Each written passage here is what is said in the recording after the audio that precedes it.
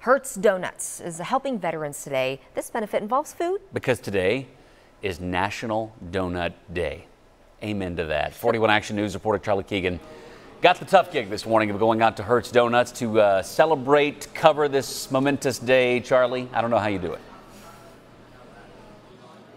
If somebody's got to do it, Taylor, I guess I'll volunteer myself to go to the donut shop here on National Doughnut Day. So we're inside Hertz Doughnut Co. We got the owner here, Seth Corliss, along with me. So good morning, Seth. Hey. Happy National Doughnut Day to you. Hey, same to you. I appreciate it. Now, tell us what we're looking at here. We've got a couple donuts on display already. Which ones are those? Yeah, that's going to be our little Timmy right there with the animal cookie in the middle. And then we have our Fred Flintstone with the Fruity Pebbles on top right there. Those are just two of the 60 we have today. Wow, 60 different kinds. And Paige is working hard here. What is she doing right now? Looks like she's doing one of our classic donuts. It's a filled strawberry. It's got a nice little red swirl on top. All right, yeah, that's strawberry flavor. So what do you think people love so much about donuts?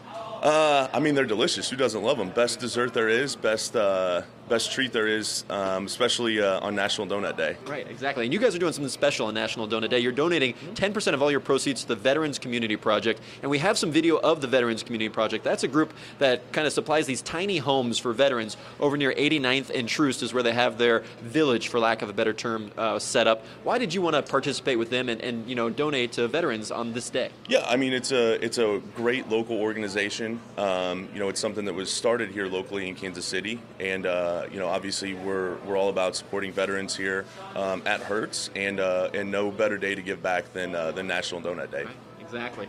And we here inside the shop have seen a steady line all day long while we've been here, and they are open 24 hours a day. So you can come by today at any point, make your donation to the Veterans Community Project, and become the office hero. Who doesn't love the guy who shows up with a dozen donuts back at the office and do all that? We're near 89th and State Line in the Ward Parkway Center.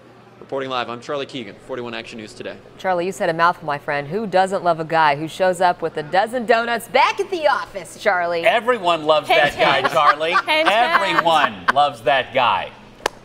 Maybe a couple dozen. Let's see, what should I do? I love it. Thanks, Charlie.